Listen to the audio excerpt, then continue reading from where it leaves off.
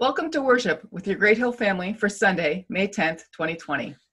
Today is Mother's Day, and in a typical year, the women of the church would be greeted with a carnation as we entered the church and hear our men's group sing for us during the service. This is anything but a typical year, so some of our traditions have had to adapt in the face of our current situation. Thank you to Joe Andriana for spearheading the effort to email out a Mother's Day flower to all on our distribution list. And thanks to Peter Campbell for working his video magic to bring us an encore presentation of the men's group singing from our 2018 service. Another tradition we have is highlighting our mission work on the second Sunday of the month. Instead of spending a few minutes in the middle of the service to talk about our apportionments and the good work they accomplish, I instead ask that you prayerfully remember Fred Rogers' advice to children who watched a show and then act on it. He said, "In a scary world, look for the helpers."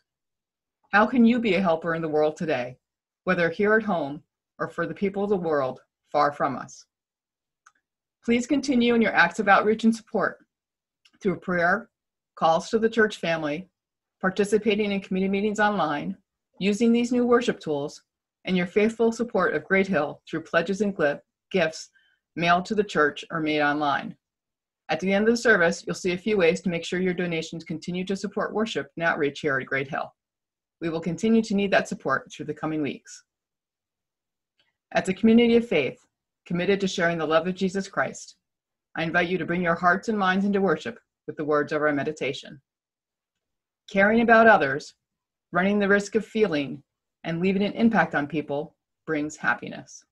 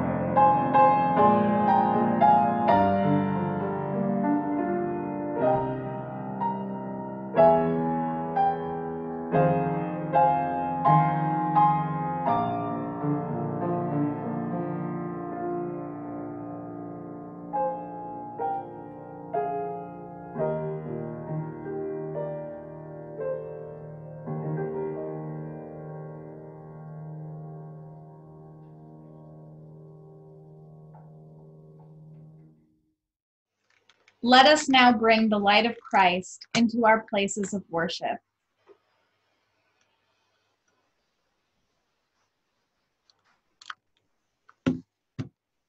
Please join me in our call to worship this morning. And Jesus said, "Come."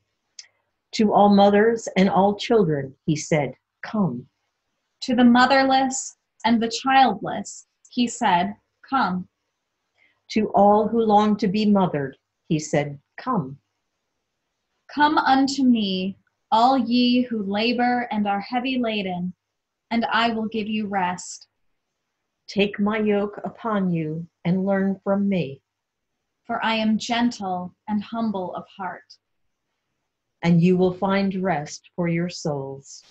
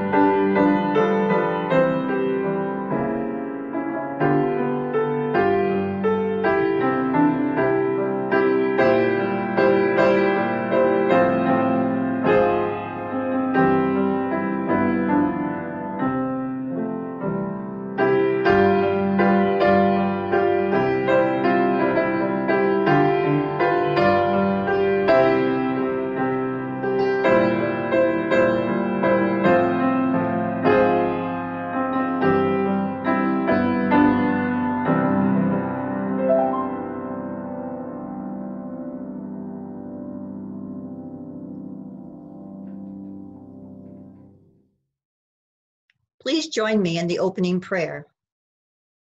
Gracious God, on this day of the festival of the Christian home, the celebration of Mother's Day, the witness to the eternal love of Christ, remind us that we are responsible for caring for each other.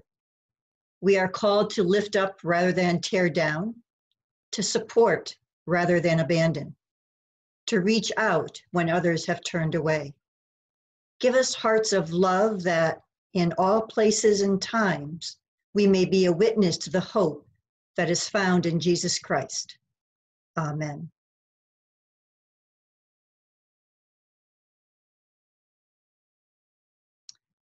Our gospel lesson for today is from John chapter 14, verses 1 through 14. Jesus, the way to the Father. Do not let your hearts be troubled. Believe in God. Believe also in me.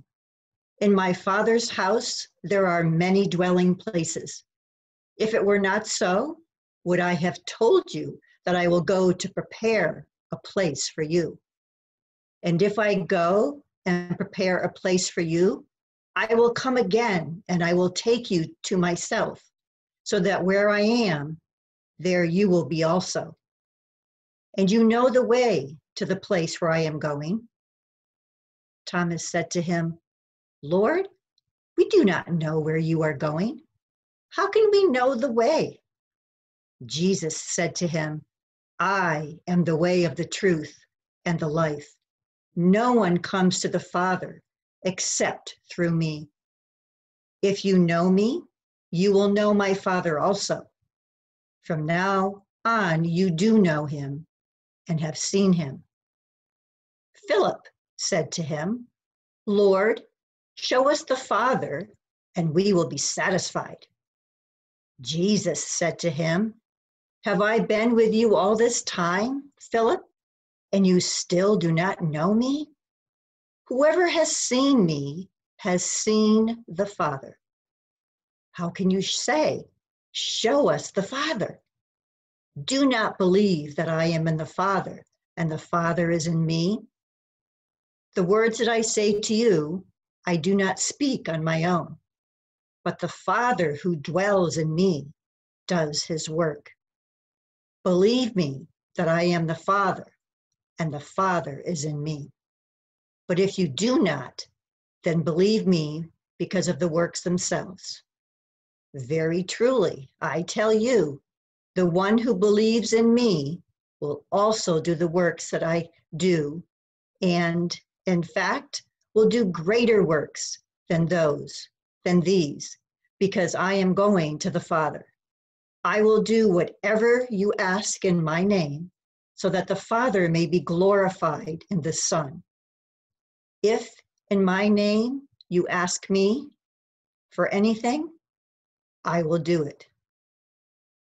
The word of God for the people of God.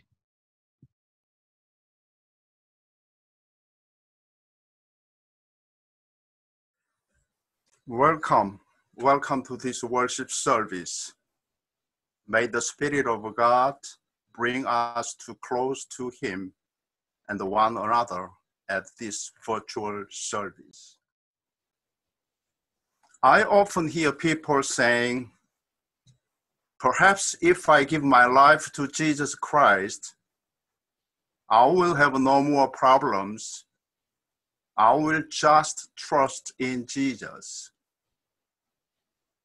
It's not that simple. Often after we have committed our life to Jesus, our troubles are even greater. If we search in the Bible for a place where it says that life can be easy, we won't find it. The Bible never promises us no trouble and easy living. Even in our gospel lesson today, we hear Jesus saying, do not let your hearts be troubled. Believe in me and believe God. Trouble is everywhere. Trouble will never go away. Trouble is a part of life. How then we deal with the trouble? How do we spell relief? A good answer is faith through prayer. Prayer is a way of seeing things from the highest point of view. When we pray, we are inviting God into our life process. We are asking God to be a participant with us in our lives. We are asking God to open our mind, our spirit, every avenue of activity. Open the doors, open the windows, give us a path. When we pray wisely and persistently, we are trusting God, trusting the greater power to give us the wisdom of the universe and direct us. But first, we have to trust and trust and trust. Several years ago, a friend of mine sent me an email with a wonderful parable about a man living in a cabin in the woods who woke up all night and saw a bright light shining in the cabin. He understood that it was God. God said to him, "There is something I want you to do." The man inquired what it was, and God responded, "There is a big stone in front of your cabin. I want you to go out there every day and push and push and push against that rock." The man took God's instructions seriously. Day after day, for many, many weeks, he pushed against that stone, but he could not move it an inch. After a while, an idea came into his head, which he understood to be the voice of the devil. "Look, you don't have to bother with this. You have done your best. You want to succeed at this. Accept that you have failed. It is useless.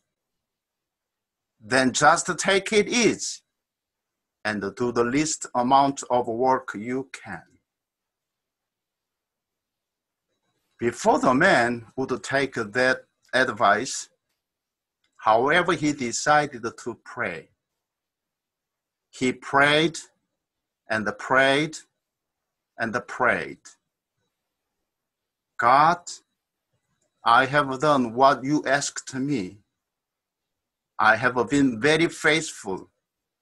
Every day for hours, I have been pushing against that rock, but I haven't not moved it even an inch. I have failed." Then God, with great compassion, answered, "Son, you are not a failure.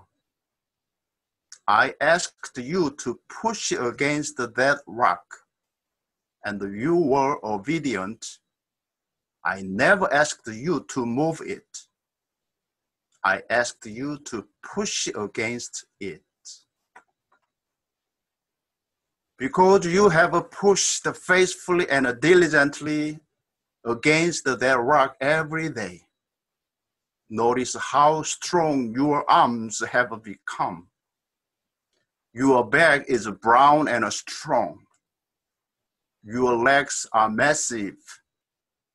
You are in such a better shape now than you were. You have learned a lot because you have been faithful and obedient. Then God said to the man, you have trusted me. Now I will move the rock. That is the way God does things in our lives. As a Christian minister, serving and working with the people and in my life, I have seen some questions and struggles arise again and again. There are unavoidable givens, immutable facts that come to visit all of us many times over. First, everything is ever changing and ever dying. Second, things do not always go according to plan. Third, life is not always fair. Fourth, pain is a part of life. Last, people are not loving and loyal all the time. So these are the core challenges we all face. Also, we have no control of them. Trouble is part of life. So when life is getting you down, push. What does a push means? Prayer until something happens. When you are having trouble on your job and the things not working out well, push. When the bills are high and the money is low, push. When people are not responding to you in ways you have and want, push. When people don't understand you, push. Even when you have the fear of death, just push. Pray until something happens. So trouble is as normal and natural to life as we breathe in and breathe out. There is no way we can ever avoid it, whether we are devoted Christians or not. So let me suggest this to you. You pray, and pray, inviting God into your life to partner with you so that your troubles will be manageable and the opportunities to grow, to stretch, to get strong. Let your faith through prayer lift you up from the bottom of life. That is one helpful response to trouble that the gospel lesson today teaches us this morning. So God bless you and bless you to have the strength to keep praying and praying and praying until something happens. Let us pray. Oh Lord, for the blessing of the moment, for the challenges and obstacles we have, we thank you. But help us to pray and pray to have enough faith, enough obedience to you, to keep on praying, to keep the faith. We ask this in your name. Amen.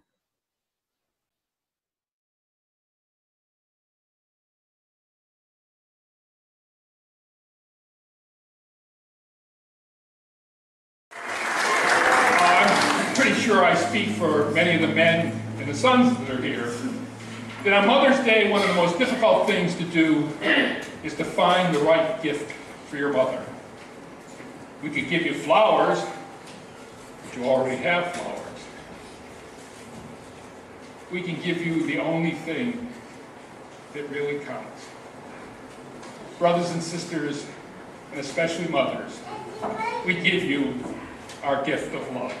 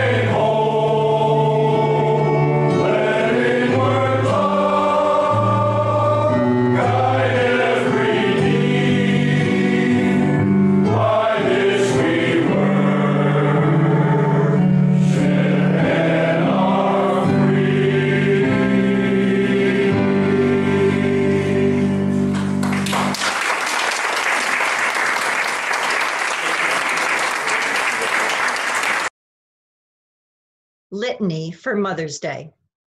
For our mothers who have given us life and love, may we show them reverence and love. We pray to the Lord.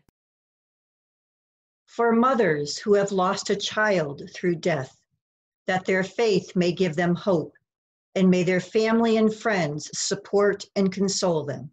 We pray to the Lord.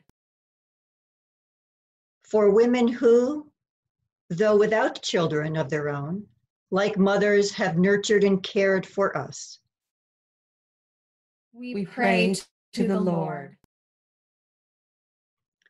For mothers who have been unable to be a source of strength, who have not responded to their children and have not sustained their families. We pray to the Lord. Loving Mother God, like an earthly mother who gives life and nourishment to her children, so you watch over your church. Bless every Christian mother. Let the example of their faith and their love shine through. Grant that we, their sons and daughters, may honor them always with a spirit of profound respect. Grant this through Christ our Lord. Amen. Please pray with me. Holy and gracious God, we give you thanks for the gift of life, for the gift of mothers and women, for the gift of love and wisdom. On this special day, we honor mothers. We ask for a special touch from you, Lord, for each and every one of them. May all of the work of their hands bear abundant fruit to their family and people around them. May her work not be forgotten in your sight. Let her love to her children be a guiding force in their lives. And may her wisdom be passed down to the next generation of mothers. Especially we ask for strength and safety to all of the mothers who fight the COVID-19 virus as nurses, doctors, and volunteers. Let them be strong, courageous, compassionate, to be like a good Samaritan. Holy and gracious God, we pray for all the leaders of the world, for wisdom and compassion. We pray for our bishop and leaders and pastors for strength and guidance. We pray for those we name on our prayer list. Jamie Pronovist, who is in the hospital recovering from a C-section and multiple surgeries from her infection, and for her baby. Donald and Beverly Palazzo, parents of Donna Marcus, who contracted the coronavirus as they received treatment at Bridgeport Hospital. Dan for cancer, Kitty Newberg, Alex Marcus, Victoria Bradshaw, Alan McDaniel, and our shut-ins, Shirley Green and Joan Ford. For Sue Geisler, who will be having cancer surgery. We also pray for healthcare workers, including Lisa Brown, Priscilla Altarelli's daughter, Christina, Sunny Lee, Colleen Bodek, Sharon Narducci, Selena Guyan, and Christina. May they sense your presence, your power, your love, and your blessings they need in this time of hardship and difficulty. We also pray for our church families, Joy Sarowich, Sue, April, and Anna Snell, John, Tracy, Liam, and Shyla Steinberg Cummings, John and Corliss Stormello, and Clifford Stormello Jr. May they be filled with hope, patience, and peace. We do this in Jesus' name, who taught us to pray, saying, Our Father, who art in heaven, hallowed be thy name. Thy kingdom come, thy will be done, on earth as it is in heaven. Give us this daily bread, and forgive us our trespasses, as we forgive those who trespass against us. And lead us not into temptation, but deliver us from evil. For thine is the kingdom, and the power, and the glory forever and ever. Amen.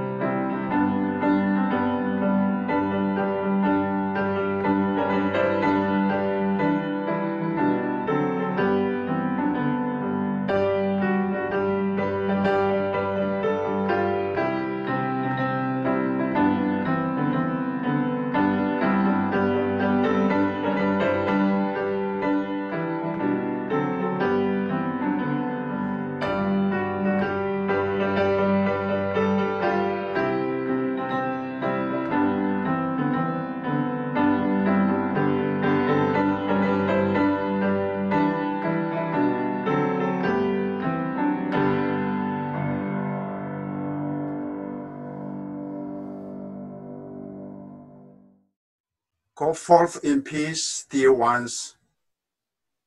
Bring hope to this world. Go forth in love. Bring joy to this world.